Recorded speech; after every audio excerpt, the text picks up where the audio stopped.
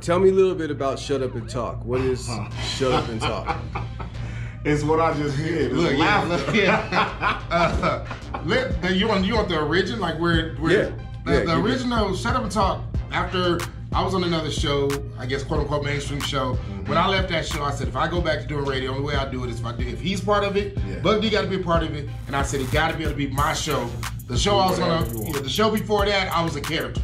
And I wasn't able to be myself, wasn't able to, keep it real, none of that. I hated that. Bro. Yeah, we hated that.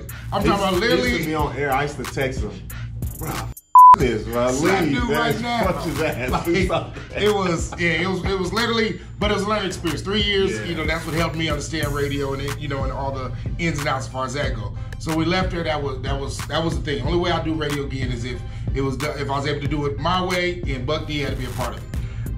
Fast forward, we get the opportunity. Wait, we skipping. Oh, the real origin started at our crib. Oh yeah. At the space station. That's the reason it was. Literally the reason why I said Buck D had to be a part of it. Not only, cause this made my god brother and the homie, but we would always have, we'd always have get-togethers. I wouldn't even say once a week. We used to have every other day. But during the week, kicking it, playing spades, drinking, talking ish, nothing was off limits. We were talking about everything. Yeah, and you talk about heated discussions. I remember this discussion we had.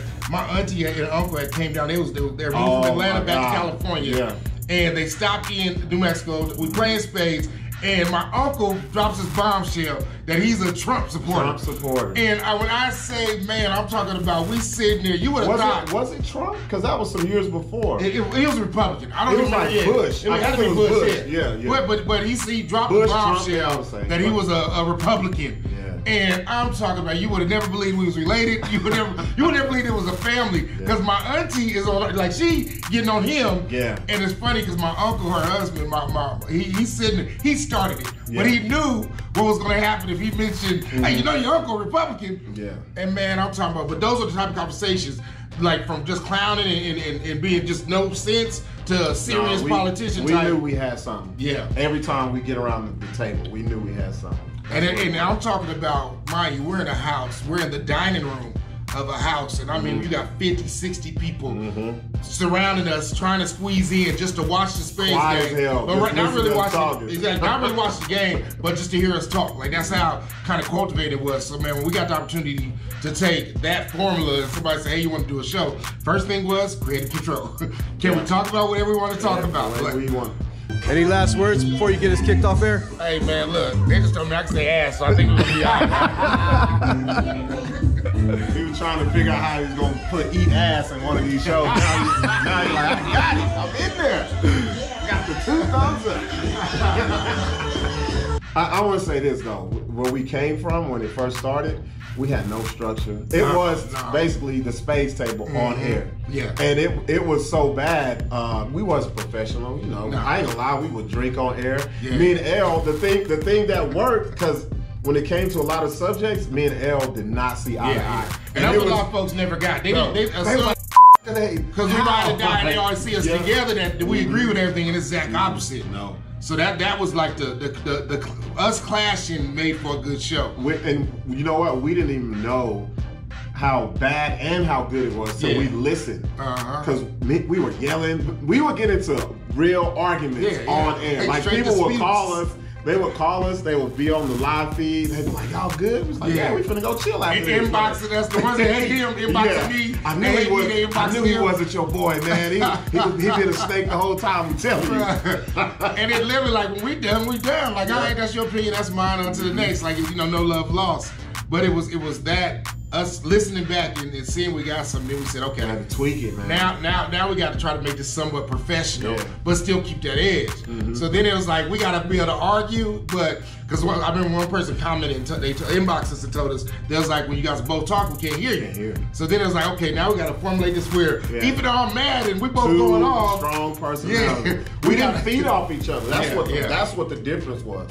We didn't feed off each other. We was just talking at each other, trying to get louder than the other one. So, and once we started like being mindful of, all right, let him get his point, let me get mine, back and forth, and basically arguing, but like I guess structurally arguing, if that's a word. Like, I want to say what I did was I had to realize we were doing this for audience. Because then I was just like, it's me and L. Forget it. I don't care what nobody got to say. We just gonna get our stuff off. So once that happened, and I'm gonna tell you, when we came here, that's everything was already together. When I say here, I'm talking about, you know, over here at Aeros. Yeah, Radius Radio. Yes, once we got over here, it was a big time leap. It was, I can't even imagine us back then, bro. Like, it was bad. It was like, I won't say bad. It was just unprofessional. It was kind of. I'll say ghetto. It was good, yeah. And I'll be honest, what we were told, and I'm not gonna say promised, but we were told certain things were going to happen, certain things were going to be when we were at the other spot, and when it didn't happen, that kind of, we lost I think some of our juice, for lack of a better word. I was done. Yeah, we lost the energy. Then I remember one show, man, where we get there, and the AC is broke, or the swamp cooler, whatever they had in the building. It was July. This is back when we would get there at 6:30. Yeah. Start at 7. We'd go from 7 to 11. Yeah. 5 days a week. And you got to remember our old 7 shows. to 11. Every show we would stop at the liquor store. We got a gallon of Rossi. That was every show. So we're drinking. There's no AC. I mean, we are sweating, bruh, and trying to do this show. And I'm talking about just.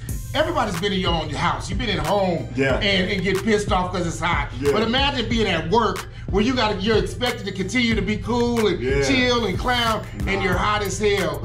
So that was like one of the last straws. It was like, that for us. Done, bro. Yeah, it's over with. After that, we was like, all right, bro. But we always believed in shut up and talk. We believed in what we had. So we didn't know what was going to happen. You know, then we would get some big, interviews. We had Crooked Eye and Big Sloan. Even Umar Johnson. Dr. Umar Johnson. But he came to those are the other things that kind of made us hold on. Like, okay, even though it's some bad conditions, it's worth it, so to speak. I learned, because y'all gotta understand, I had never done that. I've never done like professional interviews. So I would sit back and watch LB.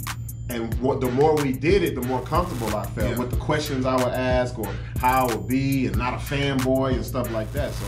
And I think that's what I learned. And then we got blessed with the opportunity to come over here and shoot. Once we got here, the rest was history. You know how that goes. You are now watching the most talked about TV show in your city. I'm LB Johnson. And this is your boy, Buck Dangerous. And this is Shut Up and Talk TV. We got a crazy show tonight.